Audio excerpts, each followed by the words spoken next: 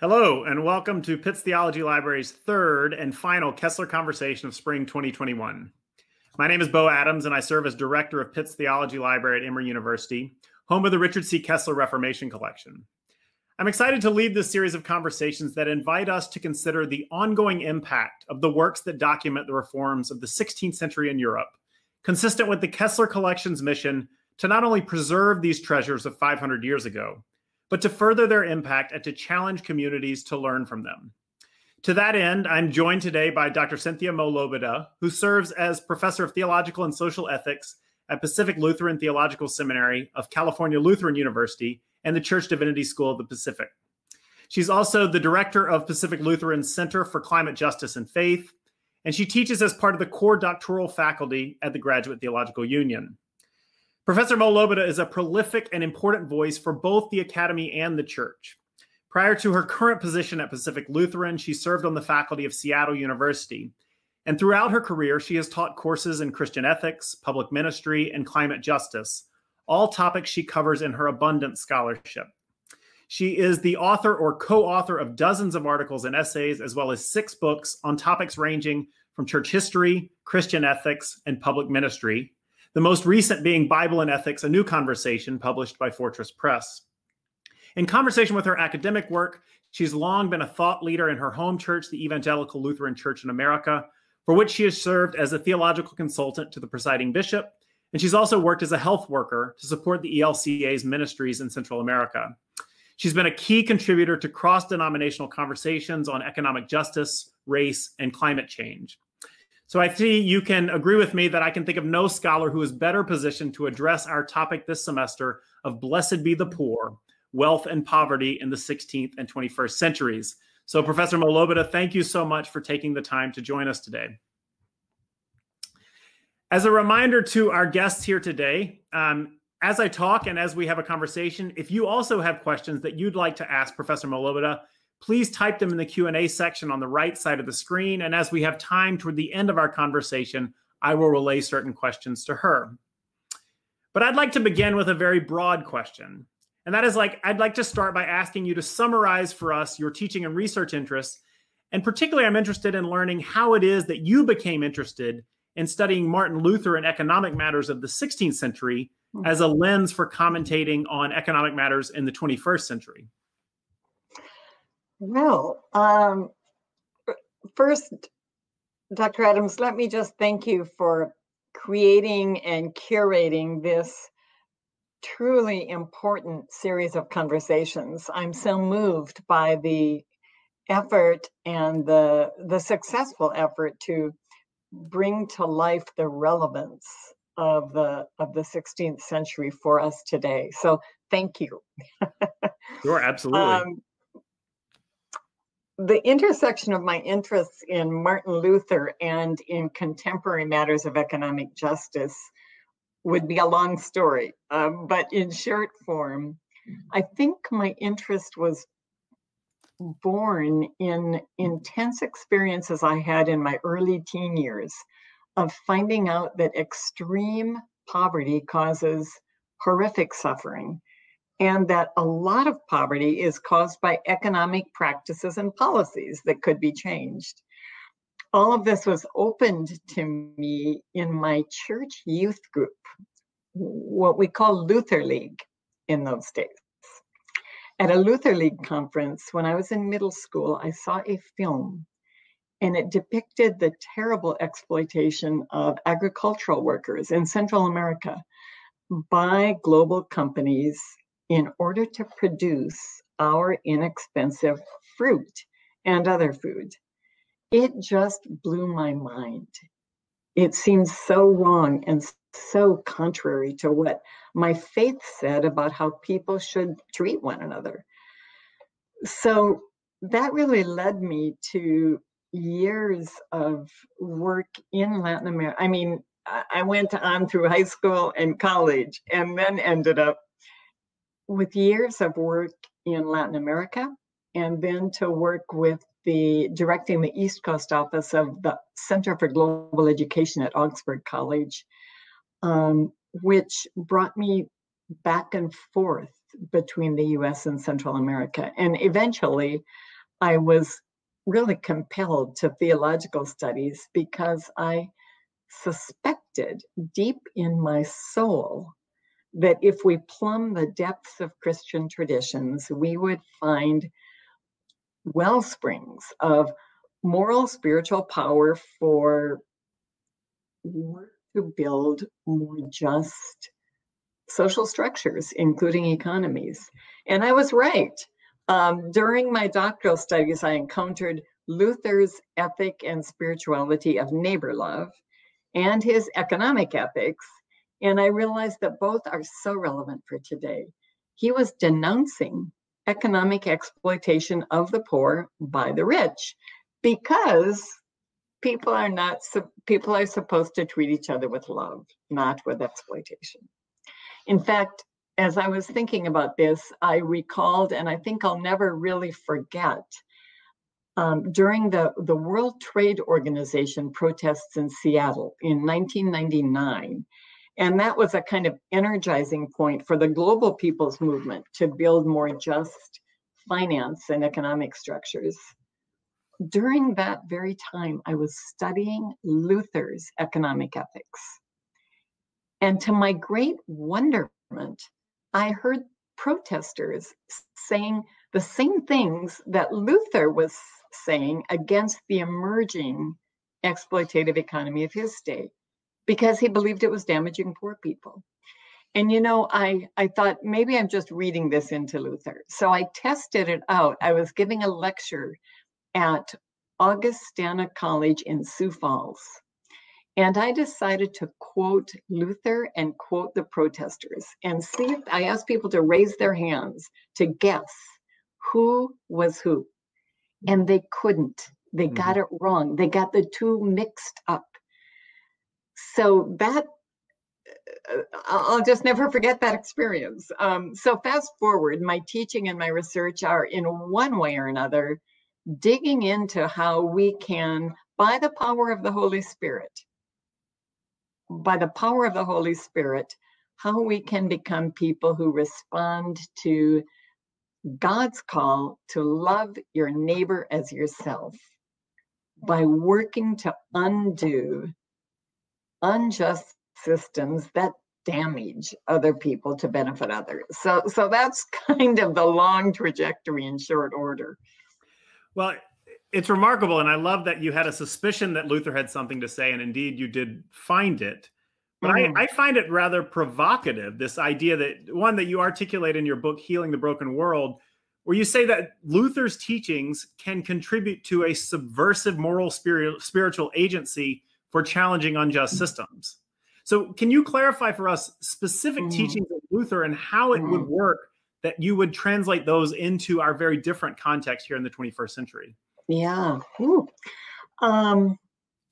Well, let's start with subvert. To subvert, subversive means to undermine the power and authority of something, to overturn its ability to shape our lives. And moral agency refers to the agency or the power to move from the way things are toward the way things could be and ought be. That is to respond to what educator Parker Palmer calls the tragic gap between the world as it is and the world as it should be.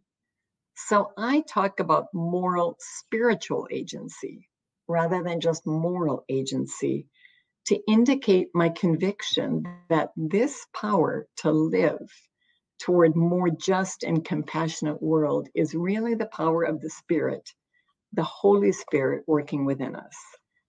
So the Holy Spirit is a source of moral agency for subverting exploitative systems that damage some people to enrich others. For example, Luther was rich in subversive moral agency, although of course he would not have used those terms.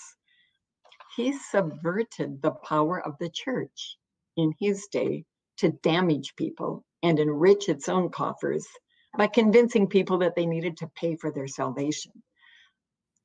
Luther's teachings contribute in so many ways to subversive moral agency for us. and particularly for challenging economic ideas and policies and practices that destroy so many people and create exorbitant wealth for some of us. Let me just highlight one of Luther's teachings that I think contributes to subversive moral agency, and that is his understanding of who we are. That is his theological anthropology, linked to his ethic of neighbor love.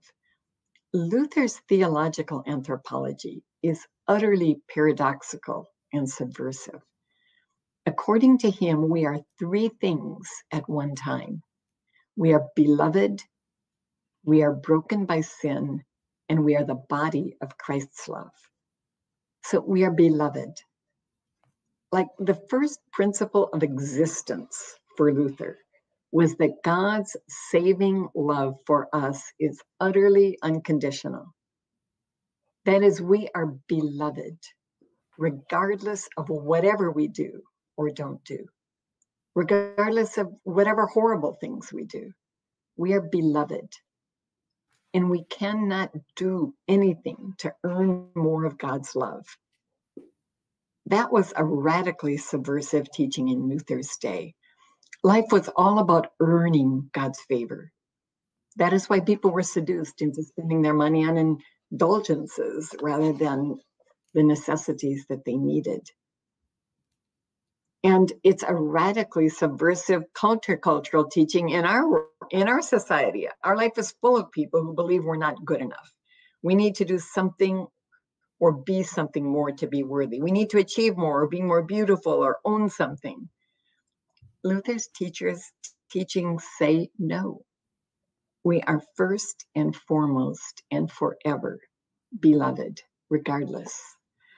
I remember so vividly in my life, probably the most, maybe the touchstone of my life was learning this. I was desperately, I was filled with despair, and partly because, and this was in my late teens, maybe 19, maybe 20. And I believed, I was just filled with despair, partly because of my role as a white North American citizen, US citizen, in the global world that was so full of exploitation. And I remember knocking on, I was desperate, and I went to visit a former youth group leader. I knocked on his door. He was a dentist. I knocked on his dental office door. He looked at my face. He closed down his office. He must have filled someone's tooth with a quick cavity or filling or something. He closed it down, and he took me out to a creek in the forest, and he read to me from the book of Romans. And I will never forget being engulfed, completely embraced by an astounding love that I knew would never change. I remember thinking I could sit like a bump on a log forever and do nothing, and this love for me would not change. So the point is, we are beloved. But secondly, for Luther, we are also broken by sin. We are, for example, parts of systemic sin, the sin of racism, the sin of causing climate change that is killing so many people. We must recognize the systemic sin that is woven into our lives in order to repent, which means to change direction. Without recognizing systemic sin, we cannot repent of it. But paradoxically, according to Luther, while broken by the pernicious presence of sin, we are also the body of God's love on earth.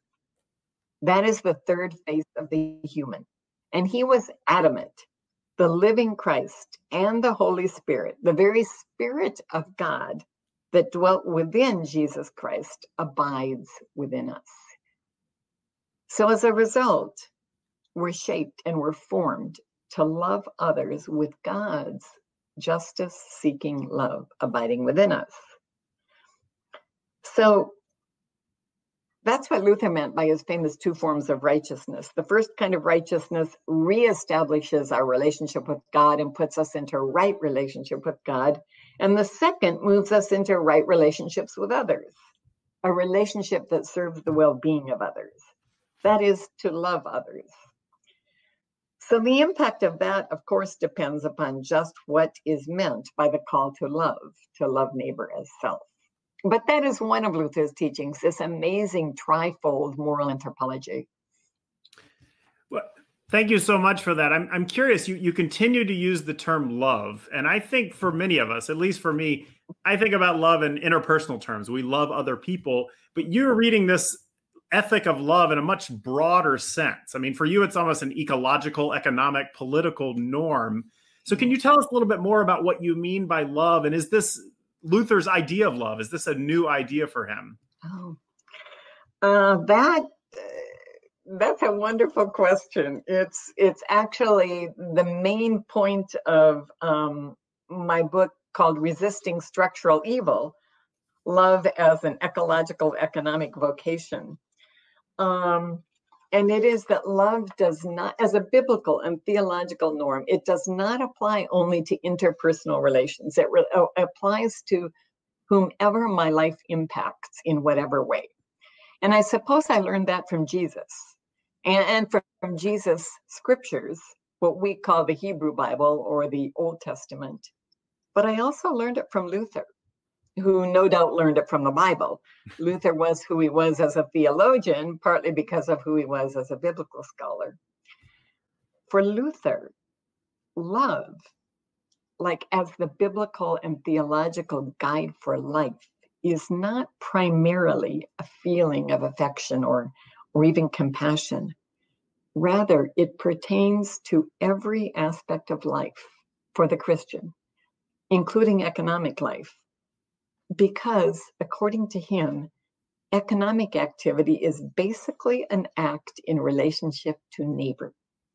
And all relations with neighbor are normed by one thing. The Christian is to serve the neighbor's well-being, while also meeting the needs of self and household. If you're a Christian, then you are to reject economic practices that damage the well-being of the neighbor, especially the vulnerable. Luther's time was, in the words of Walter Brandt, one of his translators, an economic revolution, gradually transforming Germany from a nation of peasant agriculturalists into a society with at least the beginnings of a capitalist economy, end quote. Although, of course, that term was not existent at that time. Consequences of this included high prices, growing disparity of wealth, increasing poverty, especially of those with low or with of low income. The poor were, and here I'm citing Carter Lindbergh, another Luther scholar, the poor were a cheap labor pool for an expanding profit economy, end quote. Increasingly, large-scale international trade required capital which sought profitable investment. Thus, the ethics of capital transactions, or investing today, were in public discussion. In this context, Luther was a faith-inspired activist. He helped to establish a local social welfare system that provided material goods and created jobs. But he also denounced theologically certain aspects of this emerging economy that exploited poor people, including the freedom of capital from regulations. And Luther admonished preachers to do the same in their preaching. I love to say that when I encounter pastors who are told by their congregations, don't preach about economic matters, because Luther basically said, you better. Hear Luther for a moment in his comments on the 10th commandment in the Large Catechism. Speaking of what he calls the free public market, he writes, daily the poor are defrauded, new burdens and high prices are imposed, Everyone misuses the market in his own willful, conceited, arrogant way, as if it were his right and privilege to sell his goods as dearly as he pleases without a word of criticism. End quote. Well, again, this sounds like contemporary protesters of the quote unquote free market. Luther taught that Christians should reject widely accepted economic practices that undermine the well-being of poor people, because Christians are called to love. And as alternatives, he established norms for everyday economic life that prioritized meeting human needs over maximizing profit. Just to illustrate, Christians, according to Luther, now get this, Christians must refuse to charge what the market will bear when selling products, if doing so jeopardizes the well-being of poor people.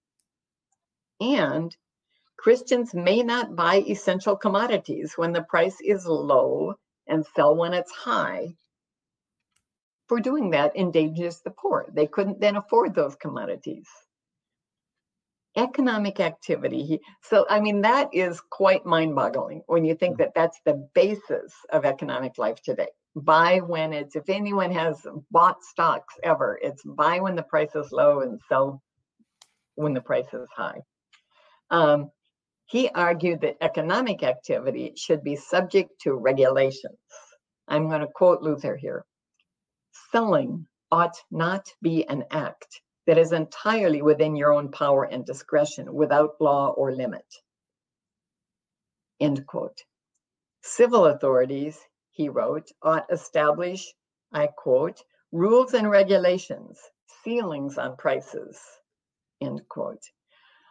Again, that is quite counter to the idea of deregulation today.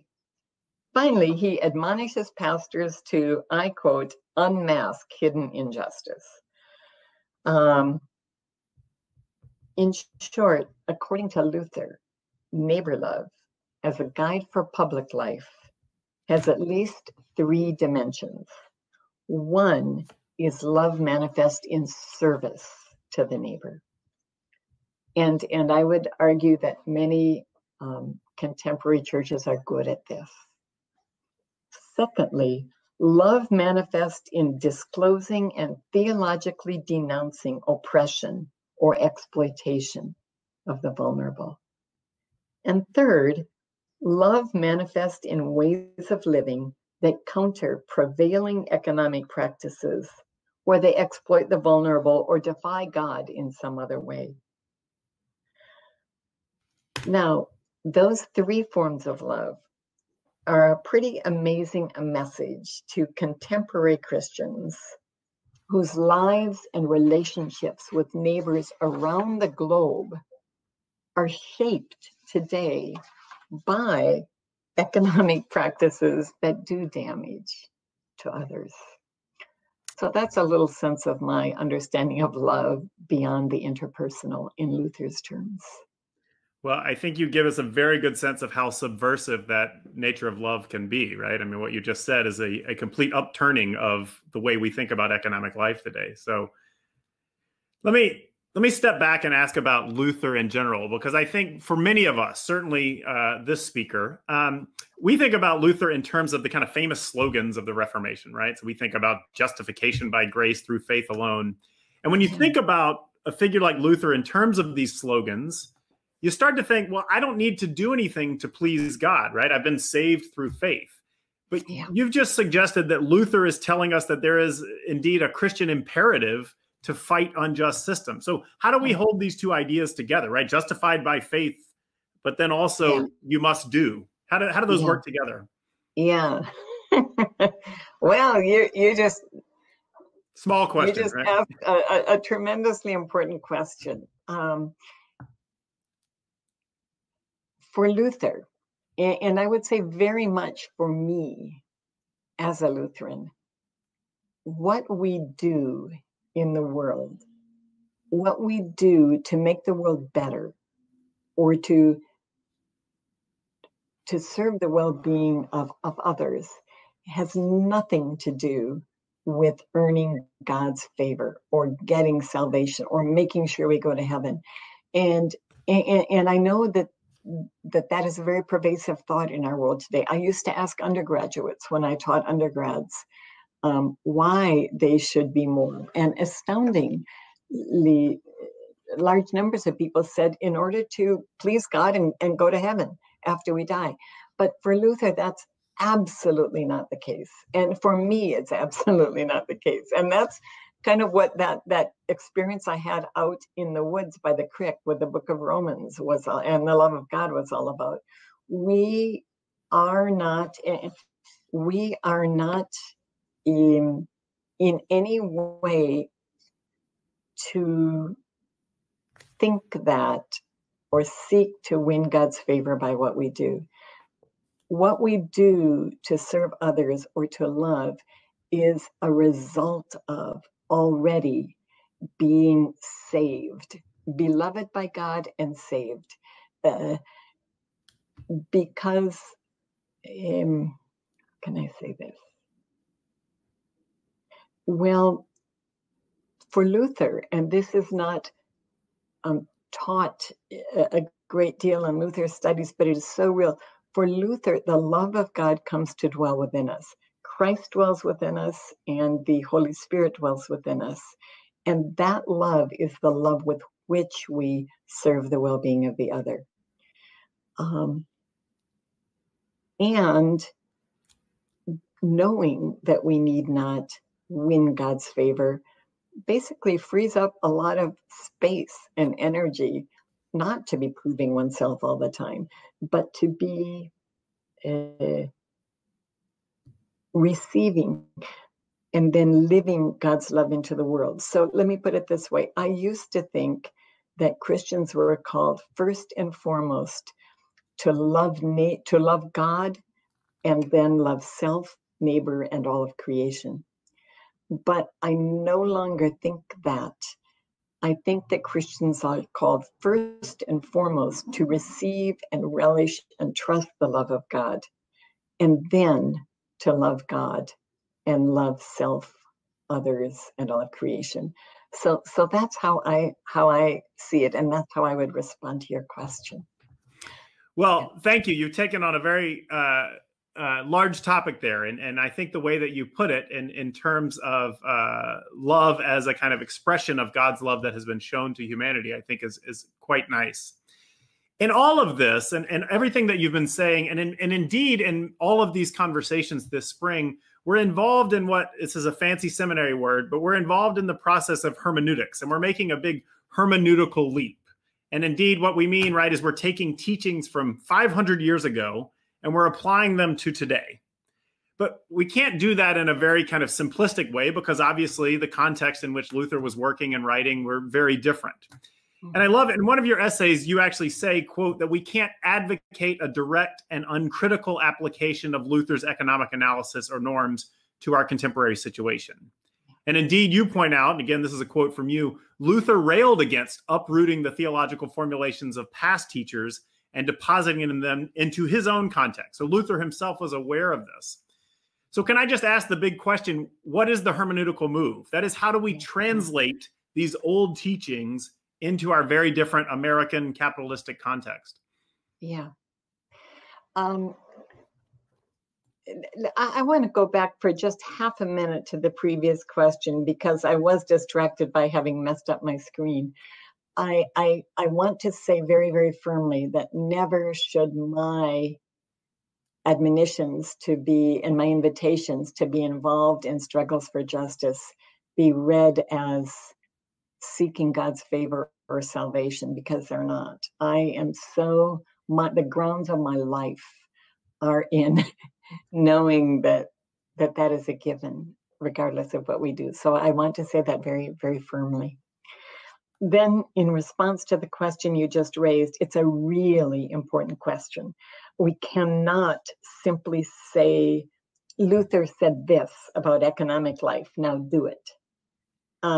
Luther said a great deal that we should not heed as a guide for living. He said a lot, in fact, that we should reject on the grounds that it actually betrays the call to love neighbor. His writings on Jewish people are a firm example of that. Luther's vitriolic writing against Jews and Judaism were part of the underpinnings of fascism, of the Holocaust. And that is always to be remembered and queried.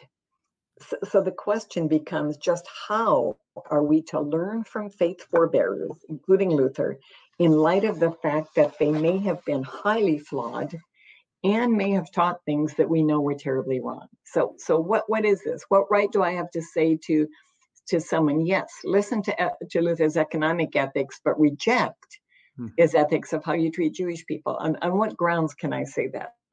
It's a complex question with a lot of layers. And I'll speak to it very personally. At one point in my life, I left the church and I gave up learning from faith forebearers, partly because I could not see the value of being in and learning from such a flawed religious tradition as Christianity, including Lutheran Christianity. I saw that Christianity was integral to the colonization enterprise and the horrors that it wrought in Africa and the continents known as the Americas and parts of Asia. And that, of course, isn't the only flaw. I saw that the church had undergirded fascism in Germany, the degradation of women throughout centuries, slavery in the US, and more. So I left the church, or at least I thought I had left. And a number of things brought me back. One was a New Testament scholar, Dr. Sharon Ringy, who taught me that the word tradition in the New Testament is first used not as a noun, but as a verb. And it means to pass on. And we think of it as to pass on the gospel. But it actually has two meanings. And the other is to betray, to pass on betrayal. For instance, when Judas betrayed Jesus into the hands of the Romans, the word is traditio in the Latin. The word is he traditioned him. So that really cracked open a whole new reality for me. And that was the reality that the church is going to both pass on and betray the gospel. And that helped me to re-accept the church, that is part of being human, that we will do that. So I teach that theology has a threefold task. One is critique of where the tradition, our practices and our beliefs are actually betraying the God that we seek to convey. Secondly, retrieve, that is, retrieve the hidden, the repressed, the unrecorded, the ignored voices within the tradition that may be speaking the gospel. And third is to reconstruct, based on our critique and our retrieval, reconstruct as we understand to be faithful in the context of today.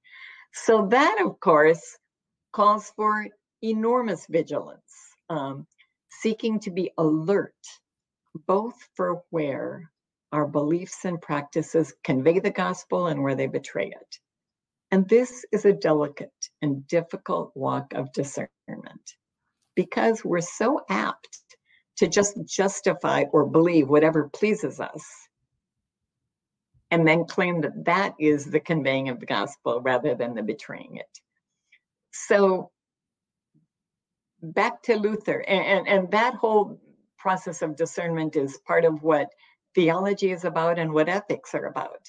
But, and we could talk a long time about that process of discernment. But back to Luther in particular, we in Reformation traditions are bound to be constantly discerning where he betrayed and where he passed on the gospel. And I would argue that his strong critique of exploitative economic practices is to be heeded, because it is grounded so firmly in his basic theological claim. It is embedded in his basic theological claim. And that is that we are saved by the grace of God. And after receiving God's absolutely unearned saving love, we are to embody it in the world as neighbor love that serves people's well-being, especially vulnerable people. And love, neighbor love, as a biblical norm, challenges unjust systems and seeks justice. That's why in the Lutheran Church, in our affirmation of baptism, as part of what we say that God has made a covenant with the baptized that we will seek justice and peace in all the earth. That is grounded in that claim. The claim that, and so Luther's economic ethics, which are found partly in his eucharistic writings, his economic ethics are just deeply inseparable from his basic claim. You are saved by the grace of God and called then to live God's love into the world. So I would say that hermeneutical key has to do with knowing that our traditions will both betray and pass on, and then knowing that our theologies and our work as Christians needs to be alert to that, and then critique and retrieve and reconstruct. And if someone's teachings are embedded in their basic fundamental claims, then those teachings are worth heeding. Yeah. Thank you. I'm going to be so bold as to ask you to do a bit of this translation of Luther here on the fly, because America's current economic system seems to be focused on or defined by maximizing profit, as you mentioned earlier. Yeah. But what you've written or you've talked about is strongly against this urge, and I suspect that you find the current American economic system to be wildly inconsistent with much of the church's historical teaching. So how can you help us understand a path forward for America and its own kind of, pardon the word, reform, and moving away from this emphasis on maximizing profit? Yeah. Well, let's see. I was commissioned to work as a missionary in Honduras, in Central America, for 2 years, doing health-related work. It was in a village and in the surrounding mountainous areas near the village. And then I spent years bringing delegations of opinion-making US citizens to countries of Central America.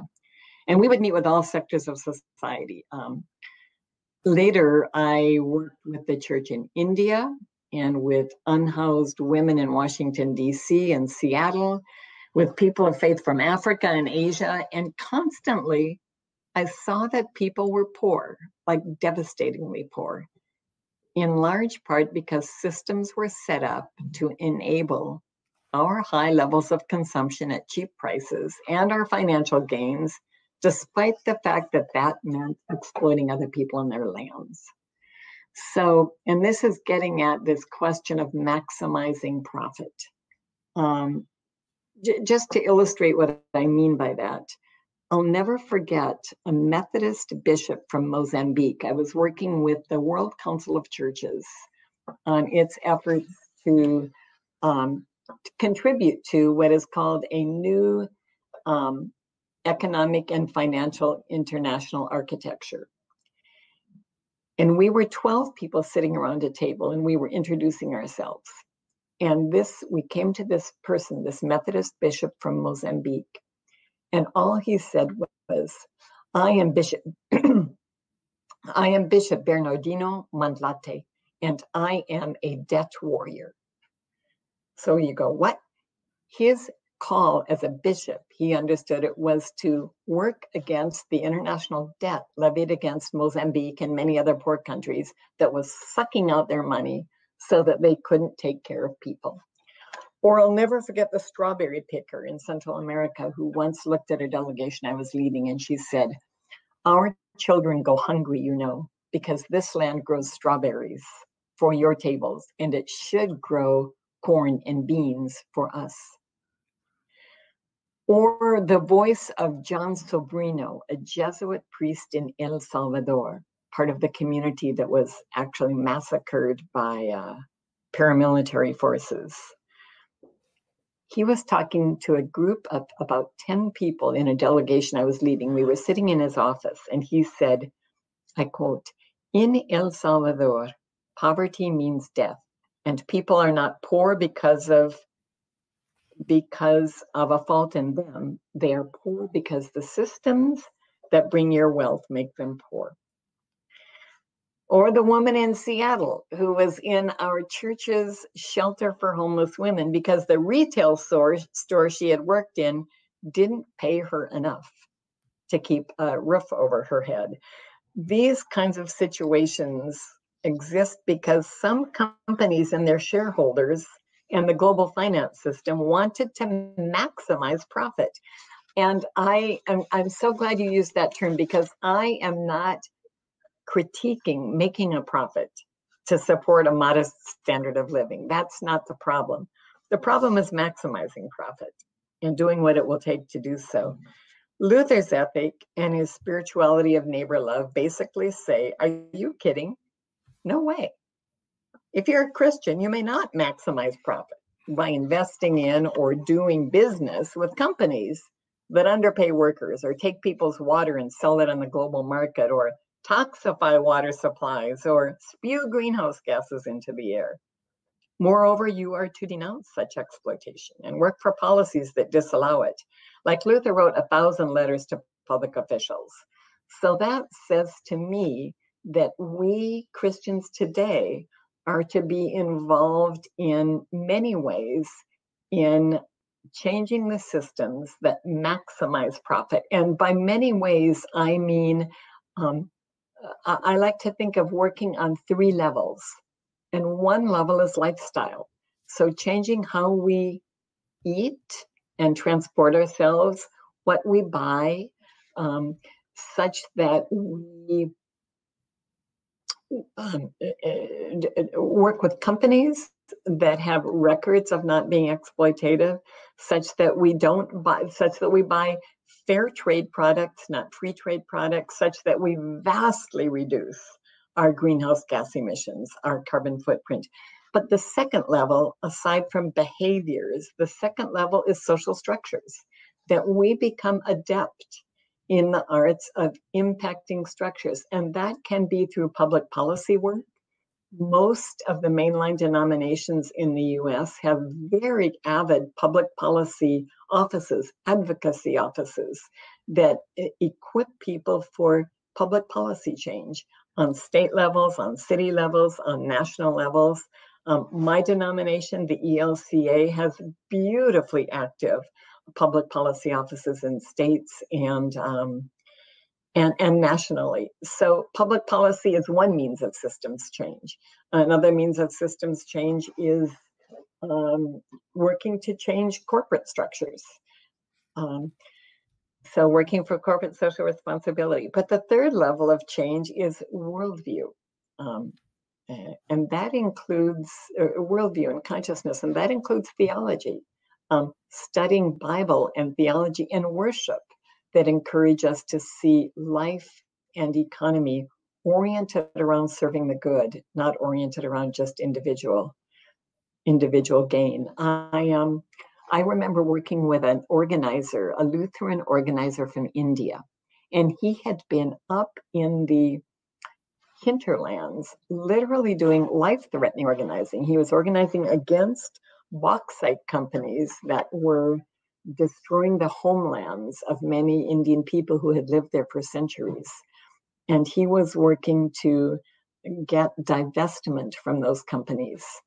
And he, on the systemic level, they were encouraging church communities around the world to divest from the bauxite mines, much as we are now encouraging people to divest from the fossil fuel industry as part of systemic change. So that is on the second level of change, the systemic level. But this man, we were talking, and I said to him, in my country, there are many people who do have a lot of economic security and wealth, but don't seem to want to engage in change on behalf of economic justice. He said, oh, but that's the same in my country, in India. I said, so what is the solution to that? And remember, what I'm talking with you about now is worldview change, consciousness. He said to me, this man who had been organizing and doing all of this work, he said to me, why? The solution is biblical and theological reflection. In other words, he was saying, study your Bible and theology, do your worship so that it helps to and I think about the power of worldview and consciousness change in working with our youth and children in the church. And think about the power of them learning that they are to, on that basic level, be good to their friends at school and not be mean. That's a beginning of a countercultural worldview change. So I think one of the paths forward is working on those three levels. And it is a consciousness change to think that economy is not meant to maximize the production of goods, services, and profit, but economy is meant to economy from the Greek,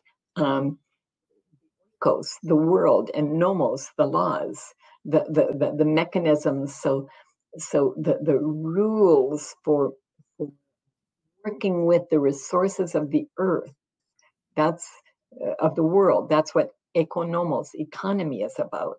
And that is, how do we live within the world's resources in ways that serve the well-being, the flourishing of creation and all people, rather than this strange understanding of economy as there to maximize production of goods and services and production and consumption of goods and services and money. So worldview change, lifestyle change, and systems change becoming the mode of seeking to live with our neighbors in ways that serve well-being. I hope that speaks to your question a little bit. Well, I think it does. I mean, it's an overwhelming challenge, but what you've given us are very practical steps that on both an individual as well as a corporate level, I think we can make real substantive change with that. And I really, really appreciate that. There was a question in the chat about specific steps, and I think you very well have answered that. So I think we're about at the end of our time, and I want to thank you, Professor Moe-Lobeda, for your important insight, which is not only here in this conversation, but at least for me has been throughout your scholarship. I've learned a lot, and I will continue to learn a lot. Sometimes it's uncomfortable, sometimes it's challenging, but I think that's the way that it should be. And I think you've given us a pathway to help us understand how we can answer the call of the reformers here in this context in America, which is so very different. So for all of us here at Pitts and Emory, thank you for your time and your wonderful insight. So her work, along with many of the other works that are mentioned here, will be distributed to all of our guests here in a comprehensive bibliography from all of our spring conversations. So don't feel like you have to write all of this down. We'll get all the information to you. This conversation, along with all of our Kessler conversations from last fall, as well as this spring, including conversations on this very topic with Professor Esther Chung Kim and Professor David Fink, are all going to be available to you online at pitts.emory.edu/Kessler Conversations. I want to thank all of our guests for your attention, your good questions, and I want to wish you all a very safe rest of your week, and I look forward to seeing you again at our next Pitts Theology Library event. Thank you and have a great day. And goodbye all.